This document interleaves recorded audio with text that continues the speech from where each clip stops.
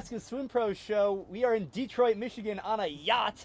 My name is Ferris Savetti, co-founder and CEO of MySwimPro, and I am joined by three-time Olympian Elizabeth Beisel. Hey, thanks for having me. We're on a yacht. We're on a yacht. So, well, why are we in Detroit? What's happening? So today we had our master swim clinic for Michigan, and it went wonderfully. We had a clinic, we did a little brunch beforehand, we had the banquet afterwards, and now we're on a yacht doing an interview. This is amazing. So Elizabeth, walk us through your swimming journey. So from growing up through college, Olympics, walk us through it.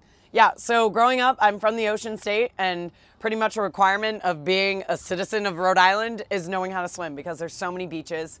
That made me fall in love with the water even more. And then that turned into me joining a swim team, started breaking records at an early age, made my first national team when I was 13, Olympic team when I was 15. And here I am 3 Olympics later, a couple Olympic medals later. And now I'm officially retired swimming, and here we are on a yacht again. So you just sandwiched a lot into Yes. 30 seconds. We're going to unpackage some of that, but you're still super involved with the sport. You have a book coming out. Tell us about the book. So the book is obviously about my swimming career. A lot of stories about adversities and ups and downs that I face, because I feel like on the surface level, especially myself, everybody sees me as this, wow, nothing ever went wrong with her. She had such an amazing career. She's so happy. But behind the scenes, there are a lot of stuff that I went through and people maybe not know about.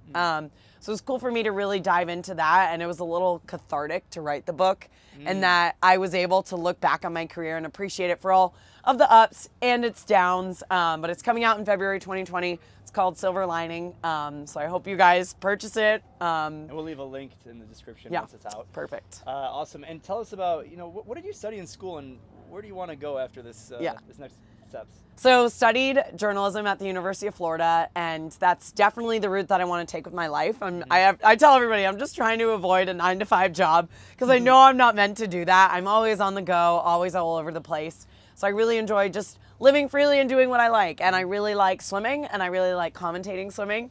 So hopefully one day I'll be able to maybe get on TV by not swimming, but talking about swimming, which would be ideal.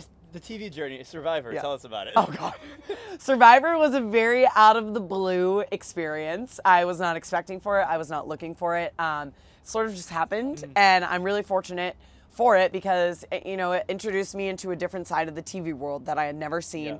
It made me appreciate the people behind the camera because there's so much work that goes into not even just an interview like this, but in an entire show. Oh, for sure. And to see that firsthand, it was mind-blowing. So that really made me appreciate that side of it. What's your biggest highlight? And you mentioned one of them in the banquet in your swimming career. Yeah. I would say biggest highlight, dream come true moment, was making my first Olympic team.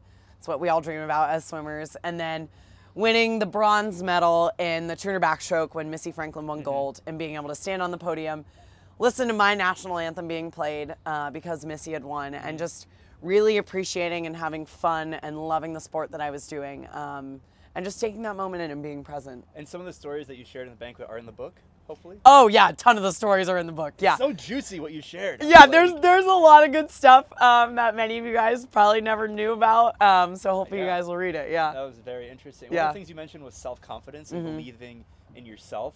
What advice do you have for people with regard to that? Yeah, I think in any realm of our lives, believing in yourself is one of the most important things. No matter how crazy or, wild your dreams are, believing in yourself is one of the most important things to do. And, for me, I talk about the story where I Googled the odds of becoming a United States Olympian, and they're 0.003%.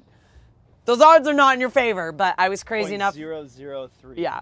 So for me, believing in those odds of that there was a chance, it's not impossible, is why I'm here today with 3 Olympics under my belt, because I tirelessly believed in myself. It's amazing, self-confidence and self-belief. Yeah. So tell us about classical music. Oh yeah, okay, so I'm weird and I love classical music. I was born on it. I went to a birthday party when I was 3, and there was a classical musician there. I don't know why, but I fell in love with the violin. And so I got a violin that Christmas from my mom and dad, and then started playing piano shortly after. And it was really it was like a release from swimming. It was the way that I sort of stepped out of the pool and stepped into a different realm of life. And I really appreciated it for, it just gave me one of those moments where if swimming wasn't going well, I still have violin and piano. And so music has been a huge part of my life, and I do talk about it in the book a little bit as well. But yeah, it's a part of me. Not many people know that, but I do love playing music. Are there any other things that people might not know about you that, like that you're amazing at? You're underselling yourself. You're just amazing at. Oh, thank you. Thanks. So, any other fun facts? No, I don't think so. Okay. I don't know. I love all things in the water. I love to surf. I love to wake surf. Whatever it is on the water is what I love, and anything within music I really love. Awesome. So. Okay, so we're gonna close out with any shout outs that you want to give to people who have supported you or anything at all. I would love to shout out, the two main coaches that I had in my life, Coach Troy and Chuck Batchelor. My parents, obviously, for driving me to and from practice my entire life. My brother for being my biggest fan. I think those are the most important people in my life. So shout out to them. Awesome. Shout it out. That was the Ask a Swim Pro show in Detroit, Michigan on the Detroit River with 3-time Olympian Elizabeth Beisel. We'll catch you guys later. Bye. Okay.